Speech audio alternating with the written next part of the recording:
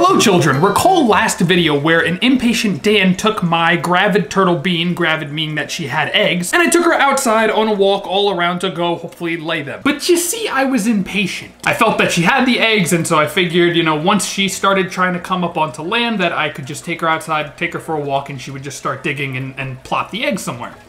I was wrong. So for the past 2 years, she's been able to lay the eggs entirely on her own. So I said, you know what? Screw it. She knows what she's doing. She doesn't need any intervention from me. About 2 days after that video, she came up on land for 3 hours. She was pacing around the enclosure. And sure enough, the next day, she was doing the same thing. And boom, 2 o'clock, we can see she was looking around. She does the little front digs. They put their nose in the sand in order to test the humidity and whatnot. And she turned around and started digging. So yeah, that was just like, it was really nice. I was just like, oh, let me just let her do her thing because she clearly knows what she's doing. She's laid eggs the past 2 years all on her own. Why does she need any intervention from me? All right, after that whole fiasco, there she is. She looks a little out of it, of course. Let's go ahead and give her some supplemental calcium first. I'm also gonna palpate and feel her, and I will know right away whether she dropped them or not. Do you see how sluggish she is? This girl is tired. She is freaking exhausted. Holy nuts. All right, let me pick you up and see.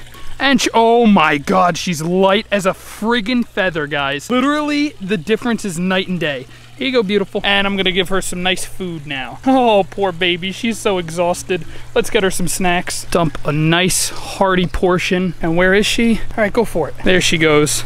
See, she's very hungry. I'm gonna toss her even more food. Let her just take down as much food as she needs to eat. Replenish all those nutrients that she just lost. All of those calories that she just burnt. Guys, she's been pacing literally since 11 o'clock this morning. It's 2:30 and she just finished up nesting. So she's definitely tired. Just gonna make sure she's well fed, well taken care of. And Miss Flipper right there, well, she's next. Whenever the time is right, she'll come up and hopefully do the same exact thing. And if we're really lucky, Dragon Fruit will do the same thing as well. And the coolest part, guys, is that as we come over here, you couldn't tell that she did a freaking thing. Like, realistically, you would not be able to tell where she dug. That was a test nest earlier, and there are eggs sitting right in there. Hello, welcome to my workshop. Welcome to my workbench. It's 90 degrees out, so no shirt today. Here's my lid that I used last year for last year's babies. I'm gonna call it this lucky container, so I'm gonna use it again. Let's get our vermiculite. This stuff gets freaking everywhere. We wanna do a ratio of roughly 2 to 1 vermiculite to water. Oh, this is gonna get everywhere. Stop pouring. So now we have to add water to this so that way it's moist,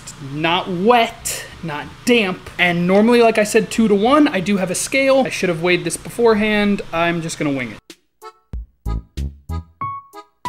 All right, guys, so right now we're gonna go dig up the eggs now that I have this container of vermiculite ready. Comment down below how many eggs you think that Bean had. I'll give you a hint, it's gonna be over 5. My guess is 6. She had 6 2 years ago. I'm gonna assume that there's 6 this time. Comment down below right now, what's your guess? We're gonna find out in just a couple minutes who's right. Yes, yes, eggies, eggies. I have no time to waste.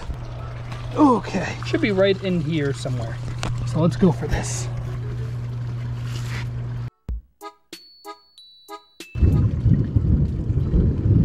That sounds great. And then of course, when I went to go grab the eggs, it started pouring raining, so I had to wait a couple hours, but then eventually we got them. All right, folks, so I super gently excavated. It felt like there was a hole down here, so I started digging, and then in reality, I was digging over here earlier. I was digging here, and a little piece punched out to the left. Those are the eggs. So now we're gonna just really gently come in here. Wow, she packed this in extraordinarily tight. So we're gonna really gently just use 2 fingers here, and we are going to retrieve some of these eggs. Oh, I feel like a paleontologist.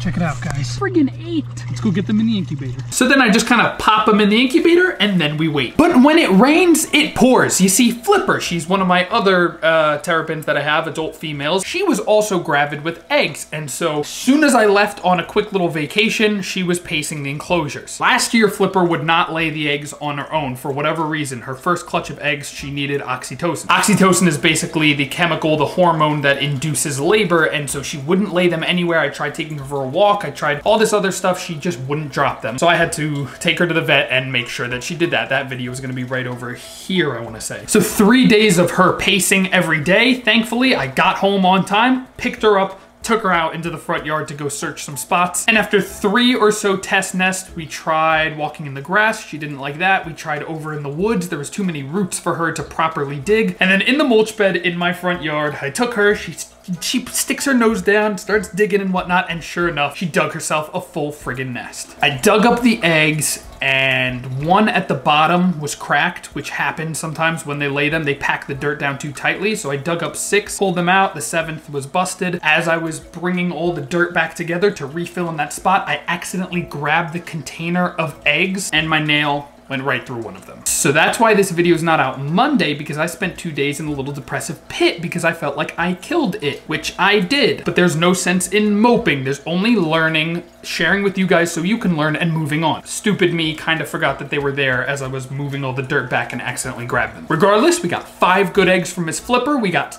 8 eggs from frickin' Bean. So we have 13 eggs in the incubator. Plus, I got a surprise clutch from one of the ornate females that I have in quarantine. So there's 7 of those. So I've got 20 babies cooking. And for those of you who are wondering what I'm gonna do with all 20 of them, they will be available on my Patreon if you hit the link right up over here, where you also get behind the scenes access to all the stuff that I'm doing. Those people know already about these eggs, and when they hatch out and when they're eating and well started, they will be available. Yeah, so that's it. Exciting stuff. See you later.